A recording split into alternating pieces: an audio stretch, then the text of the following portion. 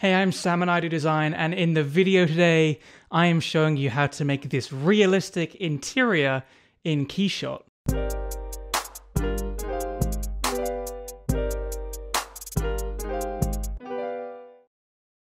I found this really nice image on the Find store on Instagram, and I really wanted to try and replicate it in Keyshot, so I thought I would make this tutorial to show you how I used HDRi images and equalizers and curves at the end to make the image really realistic.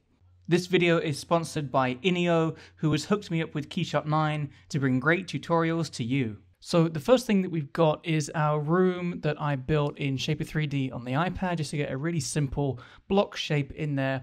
And it is really important to model the room in the exact dimensions that you need. So the same dimensions that it would be in real life. That's so that Keyshot knows where to bounce the light around inside it, and it knows how far the light bounces around and all of that physics stuff. The other thing that is really important is to make sure that all of the walls are there. So again, Keyshot knows that it needs to bounce light off the back wall, it needs to bounce light off the ceiling.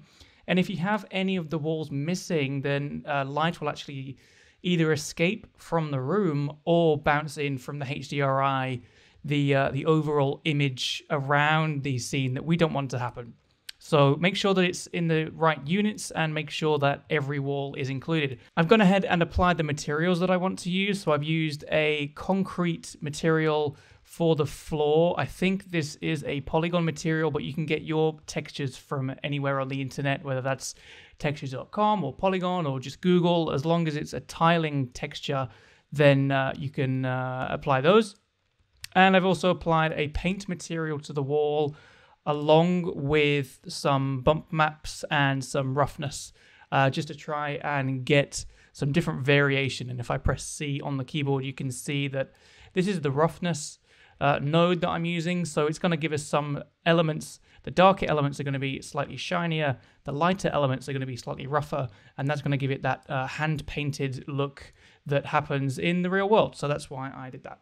Next up is to apply the chair into the scene. Again, because I'm using the source material, I wanted to find a chair that matched pretty similarly to the one that was in the image.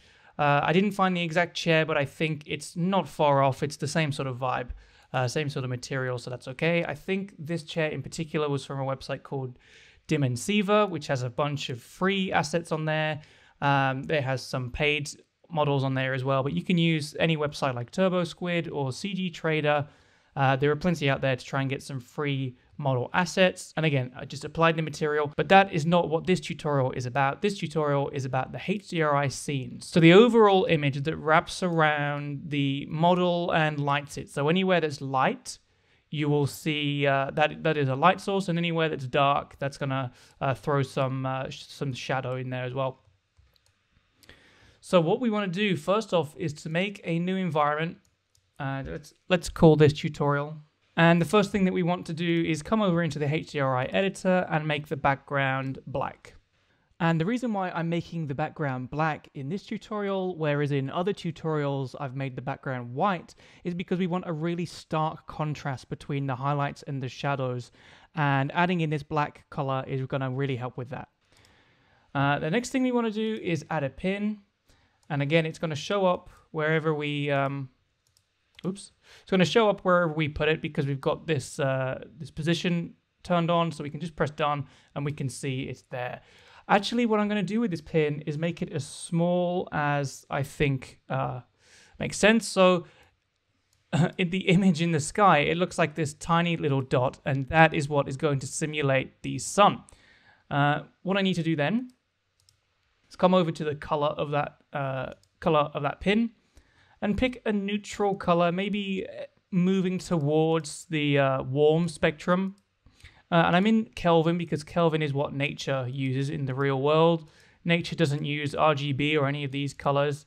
Nature uses Kelvin. So because we're trying to simulate the natural sun, come down to Kelvin and pick a neutral but slightly warm color. Okay. And because it is such a small pin, we need to make it really bright. So the larger your pin is, the lower the brightness can be, but because it is such a small pin, we need to make this like seriously very bright. And with that, you can see that it is now throwing some light into the scene, but it is in the wrong orientation altogether. So we need to come down and use the transform to actually make sure that it's in the right sort of place. And we want it behind the windows. I think maybe a 35 inclination. And what we can do is actually jump into the scene using one of the cameras that I've set up. I've set these up already.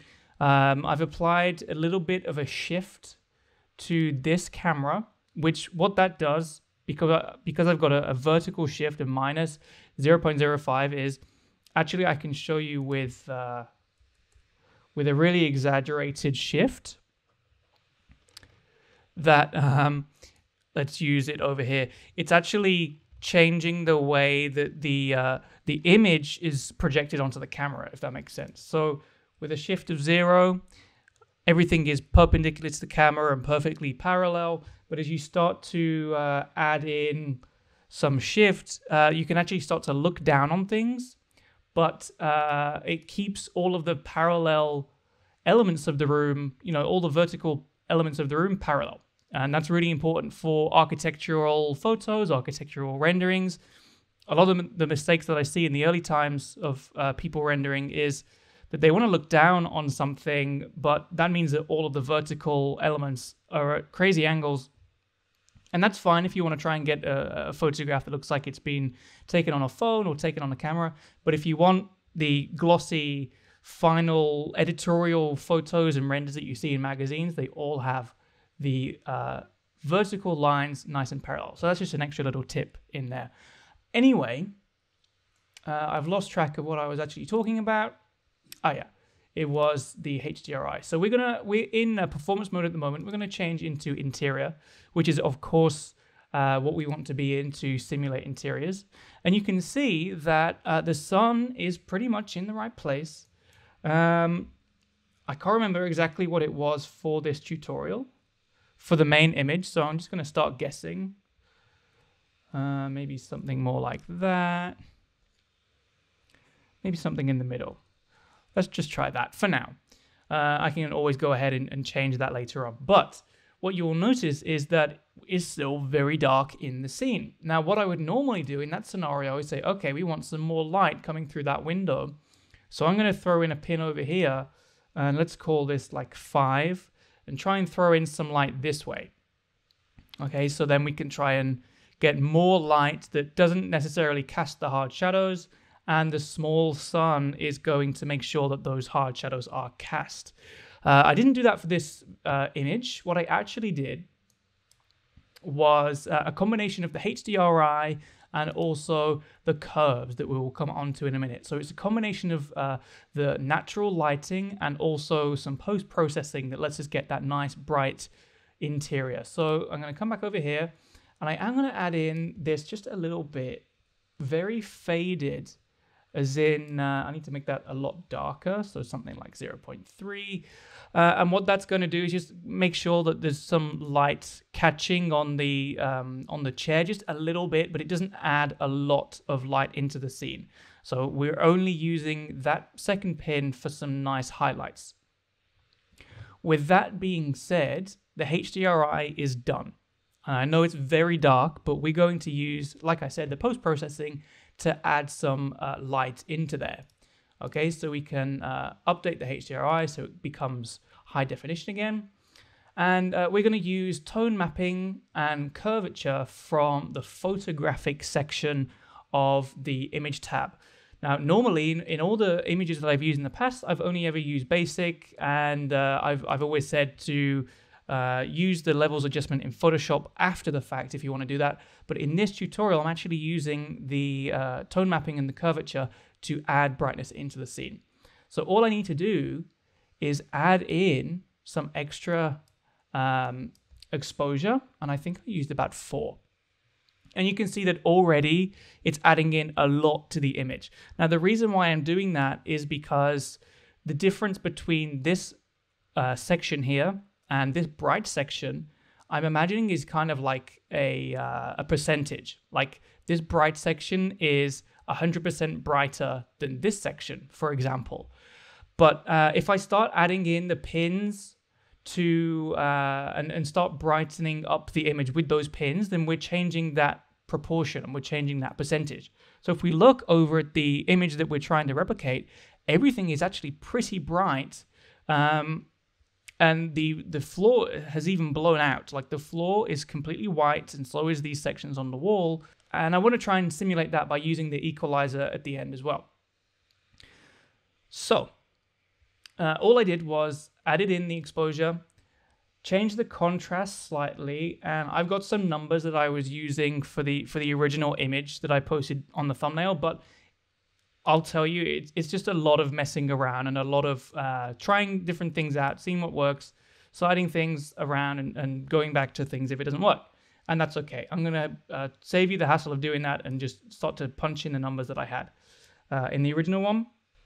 And we've got a Keyshot glitch that I have actually told them about, and they've agreed that it is a known glitch that they will be fixing. Let's see if changing back to my original HDRi fixes that, but let's see. Anyway, I'm going to pump in the numbers that that I had. And seriously, there was just so much messing around with, adding in some highlights, adding in some midtones. And already, like, you can start to see that the overall look of the image really starts to change with adding these in. And I'll just come down and add this in. So those are the settings that I had in my original image for the thumbnail. And again, changing each section is going to correspond to the darks, the shadows, and moving up to the highlights. And we can see that this spike is showing us that we've got the highlights in there. Okay, so that, I'll be honest, is pretty much everything that I did. The only little bit of post-processing that I did was I saw that in the original image, this section of the wall is quite a lot brighter than the section here. And in the setup that we've got on my render, they're pretty much the same color. So the only thing that I did in Photoshop was just make a selection of this part of the wall and just brighten it ever so slightly, just a localized change. And apart from that, this is how the overall image was rendered. So from finding a balance between the HDRi and what that is lighting, and also some post-processing with the equalizer and the curvature graph, you can really start to add in light into the scene without needing to add and pump in a whole bunch of light and HDRi, or adding in planes and the windows to try and make, light coming in from the windows, which I've heard people do quite a lot. But trying to use the exposure really helps with not needing as many HDRi pins. I'm going to end the tutorial there. Thank you so much for listening. If you learned anything in the video, don't forget to let me know in the comments down below, because I love hearing about those. Don't forget to hit the like button, hit the subscribe button, the bell button, and everything else that YouTube asks you to do. And I will see you guys in the next video. Bye.